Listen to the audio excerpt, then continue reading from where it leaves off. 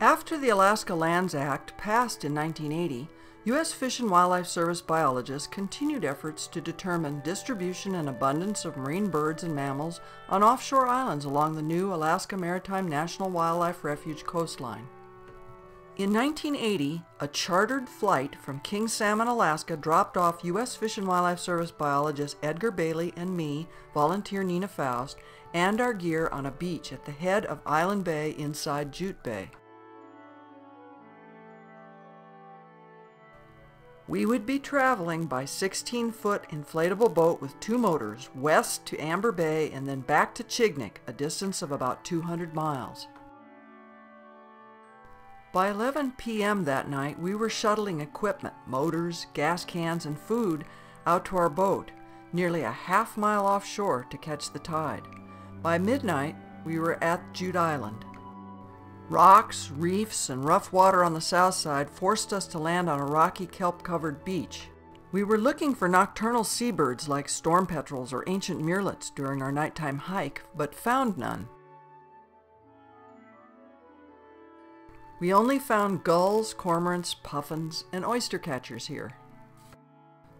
By 3 a.m. we camped, but left the next morning to make camp behind a sand spit on the mainland. That night, near the tent, I encountered a brown bear about 30 feet away. A blood-curdling scream brought Ed yelling with gun in hand. Luckily, the bear ran away. We crossed Portage Bay with 6-foot swells, but no wind. Entering Wide Bay, just around Cape Igvac, a 30-knot northwest wind blasted us. The anchor fell off of the bow in the rough seas, wound around the prop while spray was filling the boat. We managed to land on a waterless, unnamed island amid hundreds of harlequin ducks. Wide Bay is over 20 miles wide and very windy. With an acceptable wind level the next day, we surveyed 7 islands on the east side of Wide Bay. We found few seabirds and 3 bald eagle nests. Bears have torn up all the islands near East Channel Island.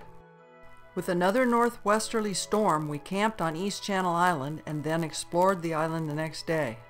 We saw 40 sea otters, but little else. We tried to move to another island, but the high winds made getting a fully loaded boat off the beach impossible. With the boat full of water, we gave up.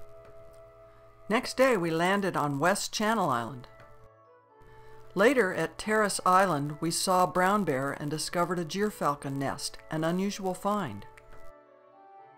We explored 2 unnamed islands and then Hartman Island, where we saw 2 more brown bears on the beach. 3 windy days later, we motored out against a 30-knot wind and headed to the next island. A few red-faced cormorants were nesting on offshore rock stacks. We found 4 bald eagle nests that had been destroyed by bears. Most of Agrippina Bay's many islands had been ravaged by brown bears, leaving few surviving seabirds. We made the run out to Ashiak Island, planning to camp. A brown bear sow with a cub changed our plans to camp on shore in a protected little cove. We anchored offshore in the cove and rearranged our gear to sleep under the boat tarp for 3 hours until daybreak.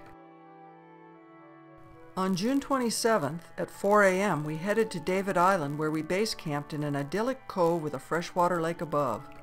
From here, we surveyed Navy and Poltava Islands.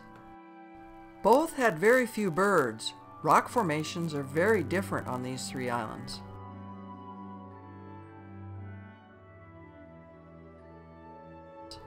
Poltava's magnificent double arch is big enough to drive a boat through. Bears are able to get on all 3 islands, again effectively limiting birds. We surveyed Port Wrangell by boat and then explored a narrow fjord which terminated at a river and tidal flat. We picked up our fuel cache in a nearby slough where we saw millions of small jellyfish and fish fry. David Island is a beautiful hiking island with tundra and massive rock formations.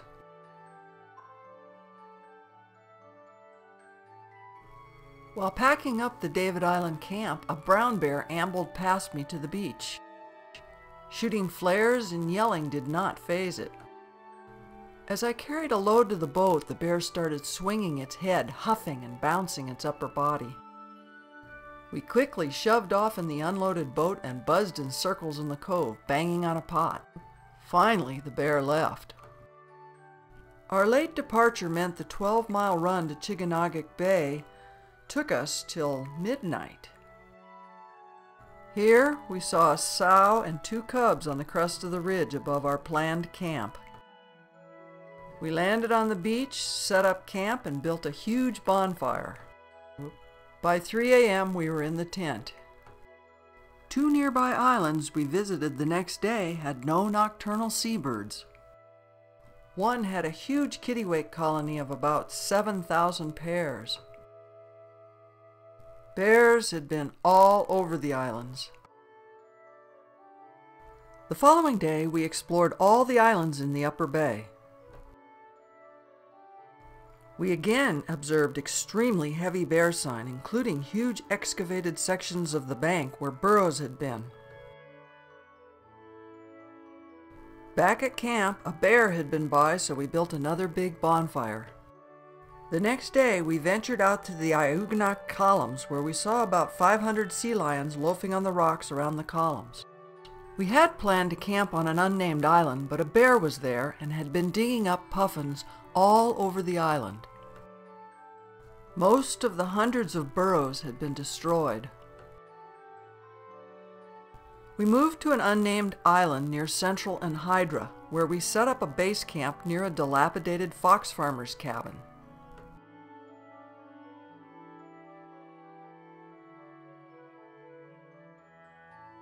On July 4th, we motored 4 miles over to Hydra Island.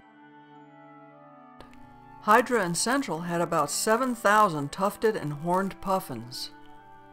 We camped on Hydra, hoping to document nocturnal seabirds.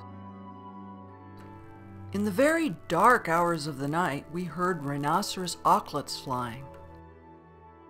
Ed found a burrow and was able to dig one out to confirm nesting. Nearby Central Island had a difficult beach, and the only campsite was on top of a swale above the beach. About 150 red-faced cormorants were nesting here. At 11 p.m., fork-tailed storm petrels started calling. Clouds and drizzle created a perfect dark night for nocturnals. Later, we heard a few leeches, storm petrels, and ancient murrelets. So many fork-tailed storm petrels were flying that when I stood on a rock near the tent, one hit me in the head. On July 8th, we moved to Garden and Eagle Islands near Amber Bay. Eagle Island had virtually nothing. Garden Island had just a few puffin burrows. Here we revisited some of the islands we had surveyed the year before, boating 35 miles to Nakchimak Island. As we passed Kumlik Island, we encountered a brown bear swimming from an offshore stack back to Kumlik.